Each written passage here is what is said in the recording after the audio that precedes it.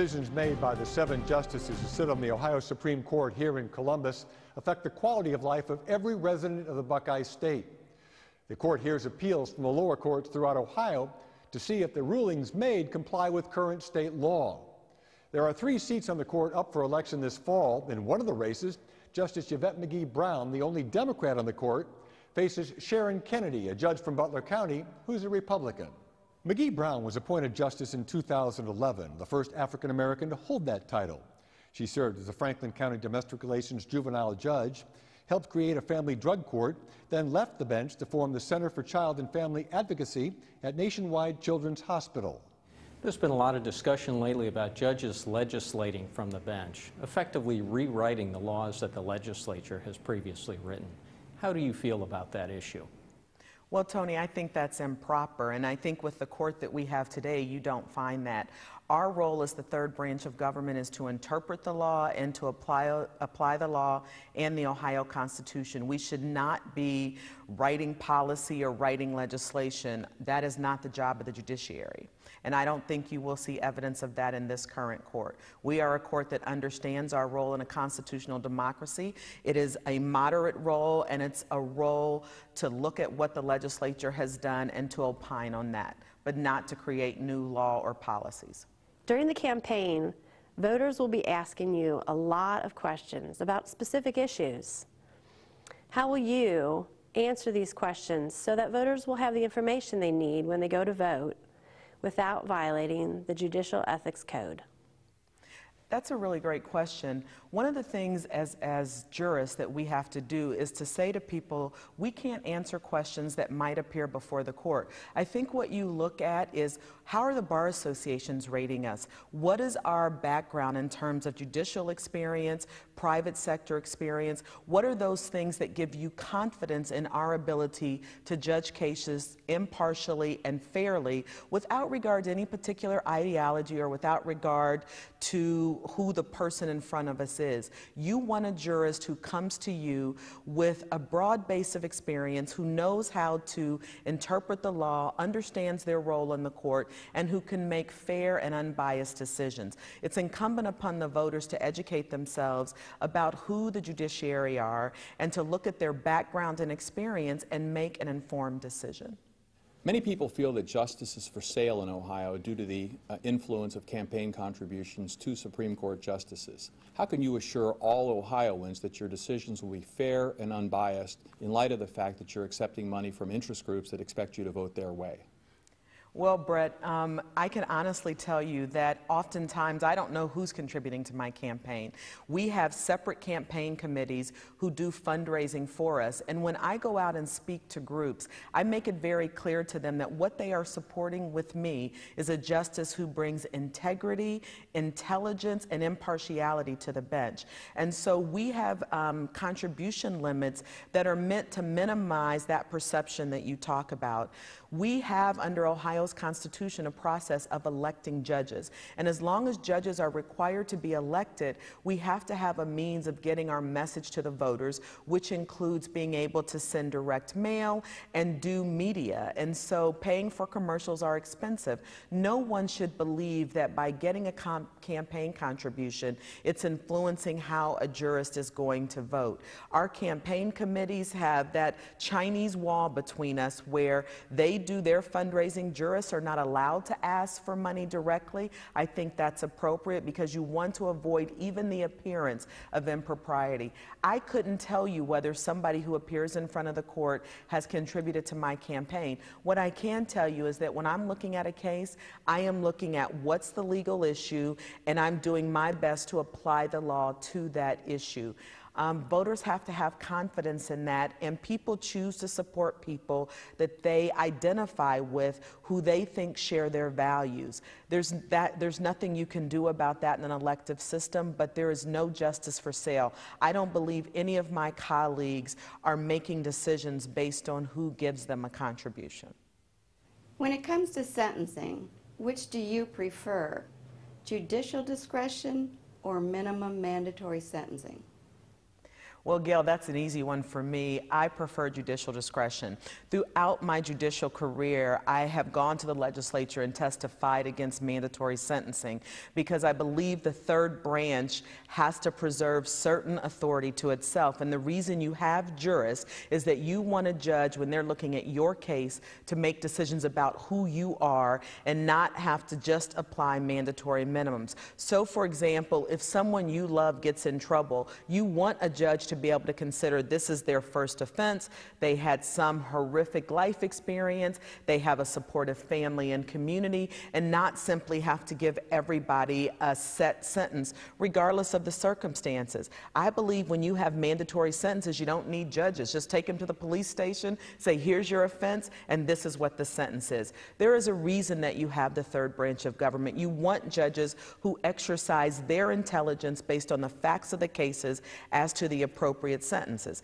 And we have an electoral process, so if at any time somebody disagrees with how a jurist is imposing sentences, the means to deal with that is to get that jurist out of office. But we have to be very careful about limiting the judiciary's authority. And in fact, you've actually seen that pendulum swing back to the middle. In the 90s, when I was testifying against mandatory minimums, everybody was for it. Let's lock them up and throw away the key. Well, as the economy has declined and it's become more expensive to incarcerate people, Governor Kasich has put forth a law that says let's be smart on corrections and has given back authority to judges to keep nonviolent offenders in the community. I think that's the way to go. Give authority to judges to do what judges are trained to do. Look at the facts, look at the defendant, and apply the law.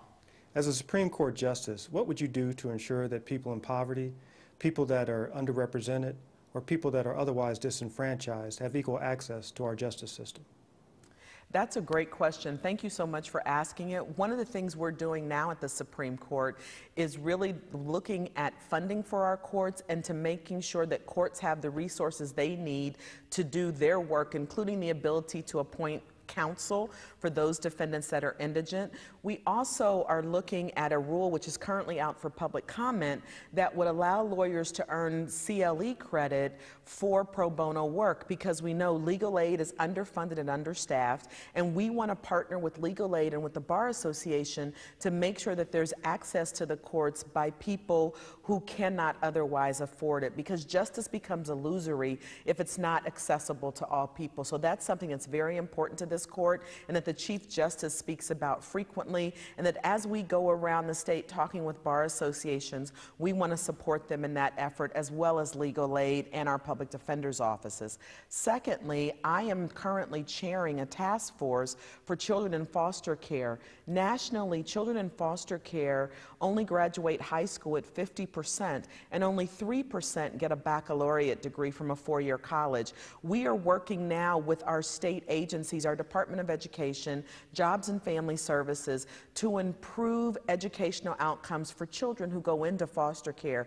We want to make sure that when we have to remove children from their family, that we don't disrupt their educational process, and that we give them all the tools they need to be an active, participating member of our community when they become adults, and not simply start on the treadway to the criminal justice system. It's something very important to me, and I think as Supreme Court justices, we have the ability to lead the way as we work with our trial courts and our appellate courts to make sure that all people in our state not only have access to justice, but that the systems that are making decisions about their lives are helping them achieve their full potential, particularly when you're talking about children. There seems to be a philosophical difference of viewpoint on the court about the punishment of juvenile offenders. In your opinion, should juveniles be treated differently from adults in all cases? Do you believe there are some punishments that are just too harsh for juvenile offenders? Wow, Mariana, thank you for that question. Ohio, over 100 years ago, decided that we should have a separate juvenile system, and I believe we should. Children, as the United States Supreme Court has said recently in the decision of Roper versus Graham, is that children don't mature at the same rates as adults. We know that their frontal lobes, which control decision-making, are not fully mature until age 26. And so Ohio has created a system where children in the juvenile system are not forever ever tainted with the sins of what would otherwise be criminal behavior. They are not convicted, they're adjudicated delinquent. But we also have two mechanisms for those juveniles that are determined to be too violent to keep in the community. So a juvenile who has shown no interest in being rehabilitated, who represents an ongoing threat to the community, those juveniles can receive what we call a serious youthful offender designation, which means they have kind of an option where they can start doing their time in a juvenile facility, and if they do well there, and if they're rehabilitated, and if they don't commit any crimes, they can be released at age 21. However, if they go to the juvenile system and they do not rehabilitate, take advantage of treatment and training, and they do commit other offenses in a juvenile facility, they will then at age 21 be transferred to an adult institution to serve the adult portion of their crime. And then Ohio still has, for those juveniles who are 16 or 17 years of age, who commit homicide or use a weapon in the commission of the offense, those juveniles are automatically transferred to the adult system and will receive an adult sanction. So in my opinion, we have preserved what's good about the juvenile system for those people who create delinquent mistakes when they're 13, 14, 15 years old, who show that they can be rehabilitated. The system allows them to do that. For those juveniles where there's a question about whether they can be rehabilitated, they receive that hybrid sentence, which gives them a chance to prove to the court that they can be successfully rehabilitated and move successfully into society. And for those juveniles who at 16 or 17 or even 14 or 15 who demonstrate that they are so violent that they cannot be safely rehabilitated or safely maintained in the community, Ohio allows courts to transfer them to the adult system. I think that's the appropriate blend, understanding that juveniles should be given different consideration than adults. Ohio currently elects its judges, but many people feel they should be appointed by the governor or a nonpartisan committee. What do you feel is better for the community and why? Well, Stacey, right now, Ohio's Constitution requires that our judges be elected, and so that's what I support. Voters have not changed the Constitution. In fact, in 1984 or 86, when it was last on the ballot, it was resoundingly defeated. So what I would say to you is this: no system is perfect. There are states that appoint their judges, and there are states like Arizona who have a bipartisan commission made mostly of lay people who evaluate those candidates who want to serve in the judiciary. Chief Justice Tom Moyer, before he died, planned to spend his retirement years really focused on how we select at least Supreme Court justices in this state. His death was a great tragedy for many reasons, but one was because he was going to have, I think, the moral authority to talk about that issue across the state. Really, if Ohio's Constitution is going to change, it's going to have to come from outside the judiciary, I believe. Citizens are going to have to really mount a movement and say, we want to look critically at this issue, look at how other states do it, and decide how we want to select our jurists. At this point, though, Ohio's Constitution requires election, and I follow Ohio's Constitution. We still have a foreclosure crisis in Ohio. It's been 5 years since the Supreme Court took the initiative to encourage attorneys across the state to represent homeowners in foreclosure cases, and also to set up mediation programs in the counties. What will you do to review how that process has worked and to strengthen it going forward? Well, you know, at the court, we're very fortunate to have a great team of staff who often bring recommendations forward to us. One of the things that we do regularly is evaluate specialty programs like that to determine, does the need for them still exist? Should we expand them? Should we add additional resources to them? What I would tell you is that this court is very focused on helping our trial courts and helping citizens who are caught in situations, whether it's foreclosure, mental health courts, veterans courts, family drug courts, substance abuse courts. What I would commit to you is what we have already done, and that is when there is a need identified, like there was with foreclosure, that we send our team in to work with local trial courts to really support them in their efforts to serve the community, to meet the needs of both the banks and individuals, to make sure that justice can be responsive and that it can be quick. And so you can count on us continuing in those efforts. The office of the Ohio Supreme Court is a highly influential position. I'd like to know 3 things about justices who are running for the Supreme Court. Number 1, what has been your greatest accomplishment in administering justice? Number 2, what has been your opponent's greatest accomplishment in administering justice? And number 3, what has been the Ohio Supreme Court's greatest accomplishment in administering justice? Wow, John. Well, let me first start by saying I don't know that I can identify my greatest accomplishment in administering justice. I will tell you 2 things that I'm particularly proud of. One is that I started when I was a trial court judge in Franklin County on the domestic relations and juvenile court. I started a truancy intervention program called SMART, because one of the things I learned is that children who went to school every day did not appear in front of me for violent felonies. And so I started working with our Columbus City schools in one school at a time, ultimately 42 schools before I left the bench in 2002, but on a very simple concept. When children missed 5 days of school, they received a letter from me having them meet with my court social worker with their parents to understand that education is compulsory in Ohio and that you need to send your children to school, and offering resources for those families or helping children get out of situations that were not safe for them. It's one of my proudest accomplishments. Also, I helped start the Family Drug Court for Franklin County Juvenile Court. I'm very proud to be the first African-American woman to serve on the Supreme Court of Ohio, and I'm very proud of my record of really not only administering justice, deciding cases, but also really working to help those children who have been caught in our foster care system around this state. As for my opponent, I can't tell you what her proudest accomplishment is in all candor, and I mean no disrespect by that. I just simply don't know. I'll let her answer that question for you. If you're elected as justice, will you make your decisions based on your political affiliation or what you feel is best for the people of Ohio? That is an excellent question, and I will only make decisions that I believe the law and the Constitution require. What's most important to me as a jurist on this court is that when people evaluate my record, and let's face it, when you're on the Ohio Supreme Court, history will evaluate you, is that I want people to say that I was a really good justice who applied the law fairly and followed Ohio's Constitution. So I am not representing any political ideology on the court. I am not representing any constituency on the court.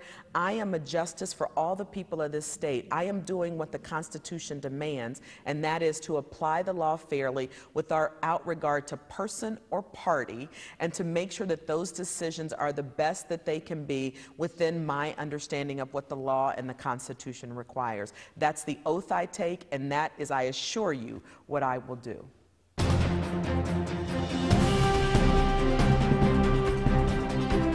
Hi, I am Yvette McGee Brown, and I'm currently a justice on the Supreme Court of Ohio. I was appointed to the court January 1st, 2011. I'm the first African-American woman to serve on the Supreme Court of Ohio in our 208-year history.